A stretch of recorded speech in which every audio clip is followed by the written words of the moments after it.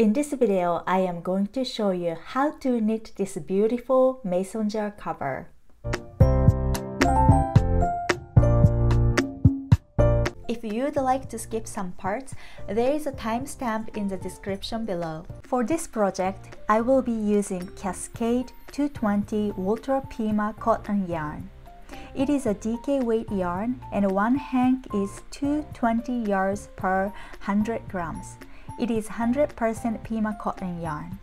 Pima cotton is higher quality material compared to regular cotton. It is softer but stronger and also got this nice silky texture. I will be using the colorway natural, but this line offered so many colorways, so I'm sure you can find your favorite color for this project. For a side note, there is Ultra Pima Cotton Fine, which is a sports weight yarn, so be careful when you're purchasing. To complete this project, you will need a crochet hook. I used size E, but similar to this size is fine. This is only for cast on. You will also need scissors and then blunt tapestry needle to weave in the end.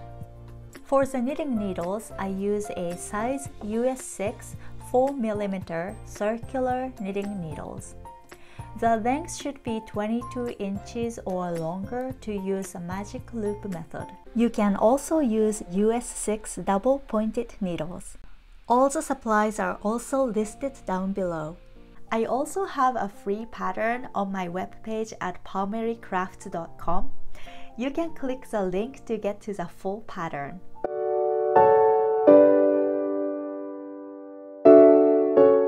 First, we are going to cast on 6 stitches using Emily Oakard's circular cast on.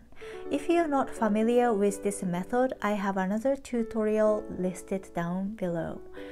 Or simply click the pop-up on the right corner of this screen. I'm a little awkward when it comes to crochet since I don't really crochet, so if you are intimidated using this method because of the crochet hook, I promise you it's not really that bad and it's worth the practice. This method is absolutely amazing.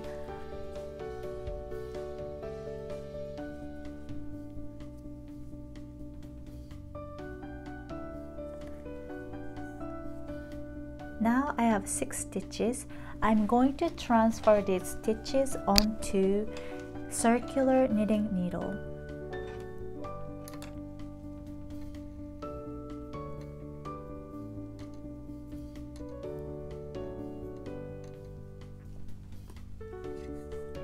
From here, I am going to be using magic loop method. Again, I have another tutorial for the method, so you can click the link down below or use the pop-up on the right corner of this screen.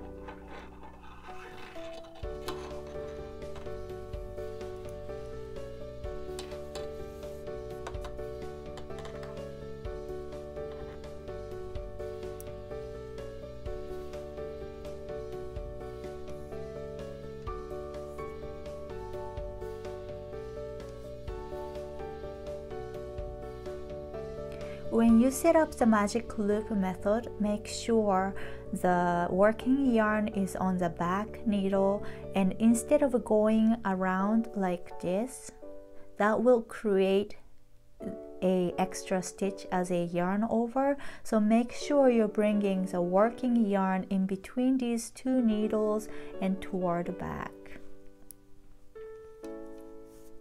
So this is how you set up the magic loop.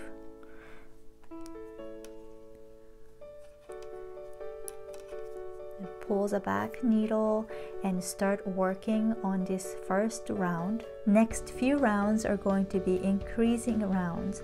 So we are going to yarn over first stitch, knit, and when it's come to magic loop method, make sure you tighten the first stitch so there won't be too much gap in here. Yarn over again, knit, yarn over again, and knit. So you're going to repeat yarn over, knit 1, yarn over, knit 1 for the first round.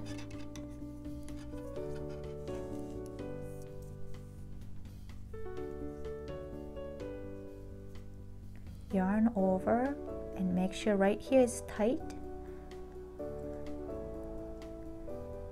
Knit 1, yarn over, knit 1, yarn over and knit 1.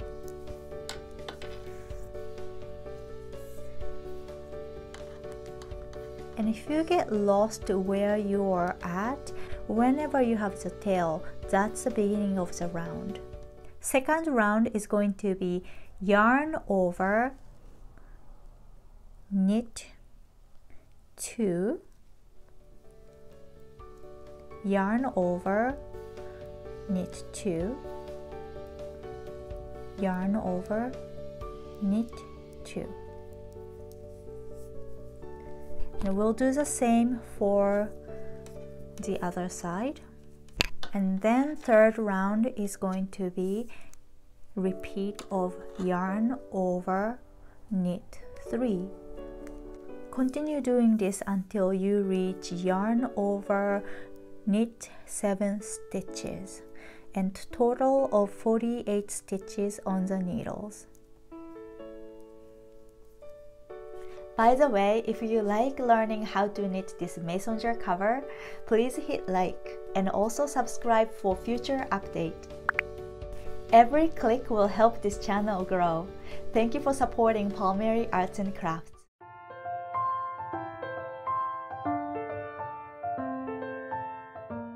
The first round is to knit. I will be using magic loop method, but you can also use double pointed needles too.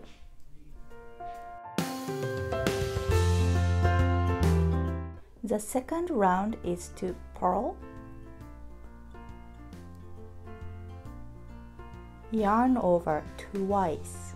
So wrap the yarn around twice, purl, yarn over twice.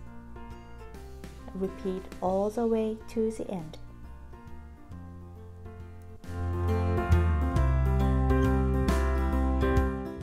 The third round can be a little tricky since we are dropping all of those yarn over stitches to create these long stitches. So take your time when you're working on this round. The first stitch is to slip the purled stitch and then drop the yarn over stitches. Slip the purl stitch, drop the yarn over stitches. We are going to keep doing this for 6 stitches. So I did 2, this is 3, 4, 5, and 6.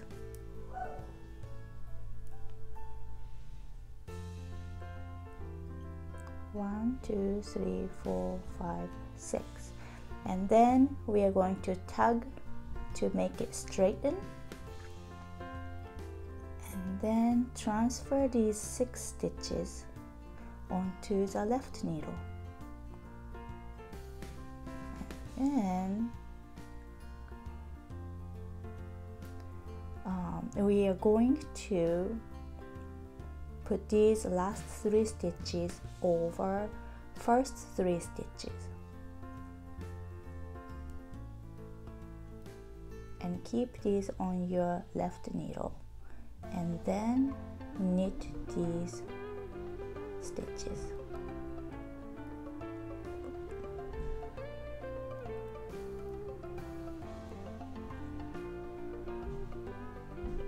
And make sure these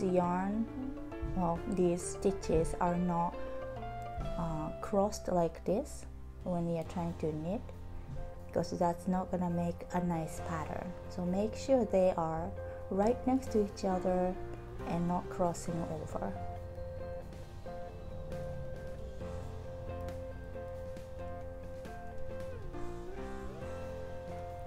And we are going to continue doing this all the way to the end, but at the end I will show you a little trick to make the pattern looks nice.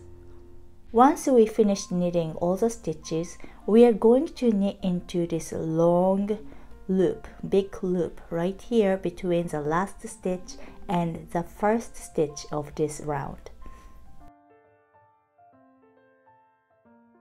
And the reason I do this is because we are knitting in the round, and where the transition happens from the previous to the next round, the pattern doesn't look very neat compared to the other sections. So by knitting into the loop, we are holding this stitch up so it creates nice open pattern.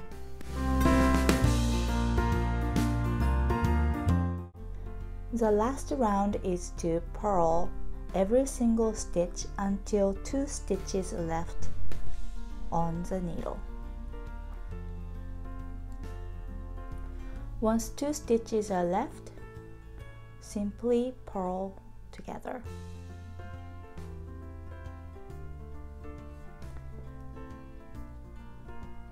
So now this extra stitch is holding this loop, so it will create a nice neat open space. Repeat round 1 through 4 more times. Once we finish working on the main pattern, we are going to work on edging. The first round of edge is knit through the back loop. So we are going to knit through the back loop from the beginning all the way to the end. Round 2 of edging is knit. Repeat round 1 and round 2 one more time, and then bind off. Now you completed this pattern. If you have any questions, feel free to ask in the comment below. I also have 2 different patterns for mason jars. You can click on the pop-up on this screen to see follow along videos, or visit my website for free patterns. Thank you for watching. See you next time. Happy knitting!